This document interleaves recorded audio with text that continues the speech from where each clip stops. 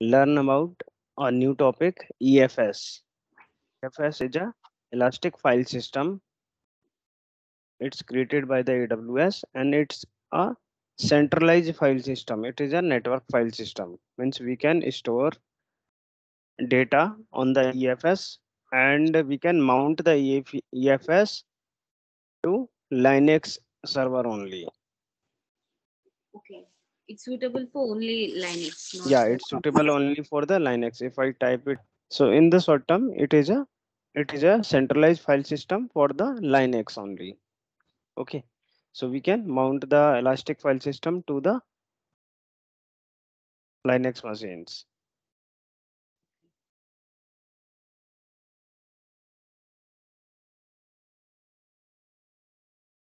As you can see, Elastic file system provides a simple, scalable, fully managed Elastic NFS means network file system for use with AWS cloud services on premises resources. Means if we don't have storage if we don't have enough storage into the on premises or the private data center, we can use a centralized network file system on the AWS and we can mount that as a local. Suppose we are working in a company. In that company we have some storages issue. In our company we have some storages issue. They have some low storage options, so we can use the Amazon EFS services only on the Linux machines. It will provide us the scalable and fully managed elastic file system, elastic network file system. okay. We can use uh, for the data storage purposes, or it will also replicate uh, it will also replicate from we can we can use this EFS on multiple resources. Means we create only at a once and we can use it on the multiple resources. We can mount that particular EFS on multiple servers. Okay. Yeah. For more, you can read it here. Elastic File System provides a simple serverless set and forget Elastic File System for use with AWS on-premises resources. We can use as this Elastic File System as on-premises resources. It is built to scale on demand to petabytes without distributing. Means we can store large amounts of data, petabytes and the terabytes level data. Okay. Yeah. Now come to the EFS. I will show you some demo and then it will be easy for us. Okay. Now we are going to create a file system here. So there is no file system right now. Just click on the create. Here you have to give the name. I'm just going to give the name and I have to choose the VPC because it will launch it into a particular VPC. I can select this one. I have default VPC is that, and there are two storage class into the EFS. One is standard, means it's stored only in a single region with the multiple availability zone. You can see it stores data redundantly across multiple availability zone. If we select one zone option, means it will store data into a particular zone within a region. Is that clear? Yeah. Okay. Now we are going to choose the standard one. We have other option is that we can choose the particular zones. If we choose that one custom, we can choose the multiple things here. Okay. For provision throughput, we can choose the performance mode also here. Okay.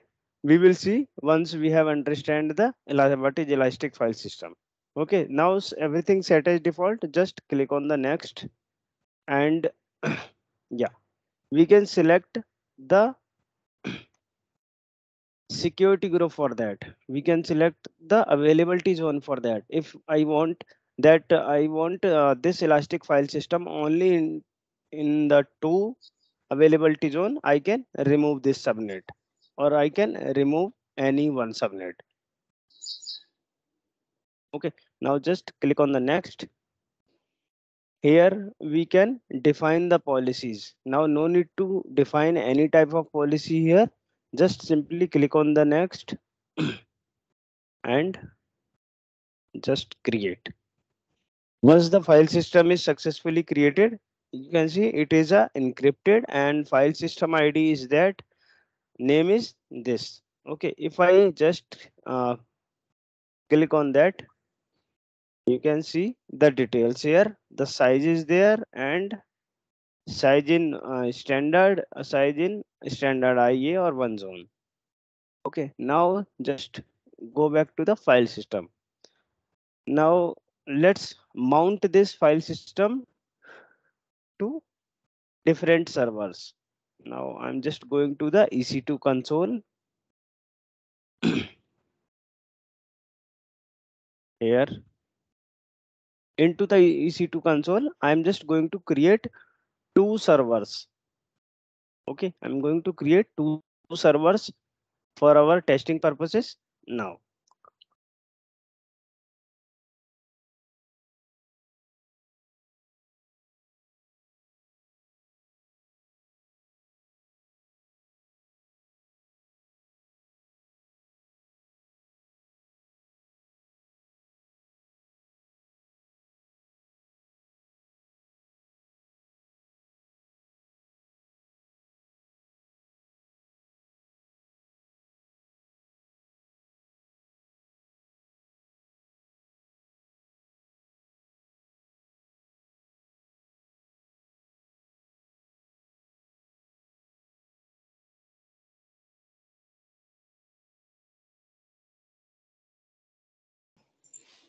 Now I'm just trying to access that server. Okay, I will show you the difference. I'm using a normal terminal here. Clear. Okay, now I again open a one more terminal here. New window. Yes. Okay, here are the two servers. Okay, now I'm just going to my download section and I try to access that server 1 and the server 2.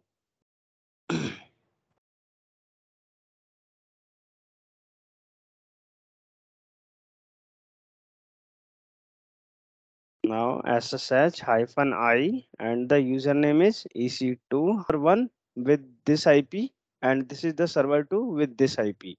Now I'm just going to mount my EFS bucket. Mount my EFS bucket to both server, and you can see the reflection on both server. If I make changes on the server 1, it will automatically reflected on the server 2. Is it clear? Yeah. Okay. Yeah. Now I select that one. Okay. Here we have some option to mount the EFS. So I select that one and go to the view details. There is some details, but nothing is there, and we have to go to the documentation here. Into the documentation, here is the some steps to configure that. Let me mount this one.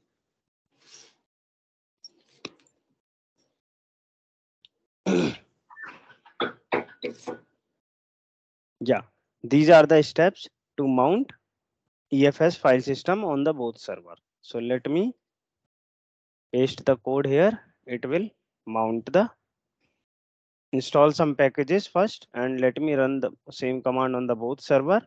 Yeah, once I run on that, it will install the Amazon utility on that server. Now Now we are going to create one directory here on the both server. So just give the directory name EFS, um, or you can give any name here. Okay, I'm just going to give the name my EFS here, and also create one more directory into the server to mkdir my hyphen EFS, or you can give any name here. You can also choose the different directory on the different server. Okay. Yeah, this is the command.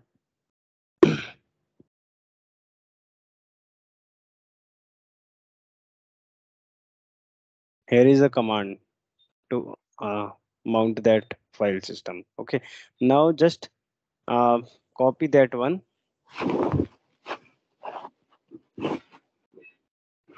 Now just copy that one and paste it on the both server. Okay, first we have to paste on the notepad section and modify that command with according to our file system. So we have to enter the ID here of the file system. So let's go to the EFS section, and here is the EFS section. This is the file system ID. We need to copy that and change it accordingly. So just change it. Yeah, yeah, now it is changed. Now we have to also change the folder name here. So this is my folder name into the file system. Now copy that and paste it into here. Just paste it, command and enter. It will take some time, and also run that command into the server too. It will take some time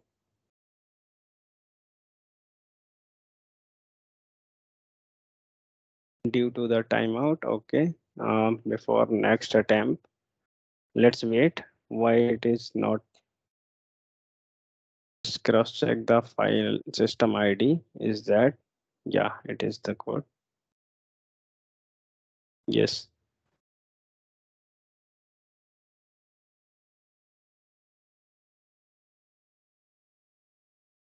It okay, okay. I understand the problem. Okay. Now because EFS works on the same file system. EFS works on the security group level. Okay, we define it to the default security group. As you can see, if I click on that, you can see network section. Into the network section, you can see there is some network. There is default option is there. Okay, security group is default. So we have to attach our server with the default security group. Now just select on that one, select the server. Okay, now cross, let's clear all the thing, clear, and here I also run the clear option because it's trying to attempt code. Our command is correct exactly. Okay, now we have to change the secure, add a security group to the default one. Now refresh this one once again and select this one. Go to the action setting, go to the networking, and here is the security group option. Let me check where we can edit the security group. Okay, if it is not is there, Direct we have six. yeah, change security group option is there. We can select that one option and select the security group. So we can choose the default one. This is the default one. We can choose that and add security group. Now save that. The same thing we have to do on the server too. Now select this one, go to the action, security, change security group, and go to the scroll down it here, default, add security group, and now save it. Now run the previous command. That is the big mistake. Now we use the previous command. This one is that. Now once I enter that, you can see it will be successfully mounted on that. It's done. Command is successfully run without any error. Now just I again run the command on that on the server 2. Now I will show you the magic. Let's see. Let's go to the my EFS folder. cd my hyphen EFS. Okay, right now I am in the my EFS folder. Let's go to the same on the server to my EFS. Okay, both are the different. Okay, this IP is different and this IP is also different. Both are different server. Now see the magic. I'm just going to create one more file here. Okay, but before I will show you, there is no file is there into the server 2. Okay, I am just going to create one file here with the name test. Okay, it will automatically reflect it to the server 2. I enter there and I again ls there. You can see test file is there. Okay, if I create some files there, it will automatically replicate to the server 1. Now let's try touch hello India. Okay, I'm just going to create two files. One name is hello and second name is India. And also I create lot of thing. Okay, so I create multiple files at the same time. It will reflect on the server 1, but I will show you. If I ls here, there is only one file, but I execute this command on the server 2, you will see the replication on the server 1. Is that clear? Yes, clear. Hello. Yeah, yeah, clear. Yeah, so did you understand the concept of EFS? EFS is a centralized file system. We can store and mount the file system on our on premises data center whenever we have required the storage on the Linux. It is a work as a network file system. Yeah. Okay, your voice is little slow. Can you speak loudly? Yeah, fine. It's clear. Fine. Huh. Okay, anything or any question related to that? No, it's fine. Okay, so did you try for the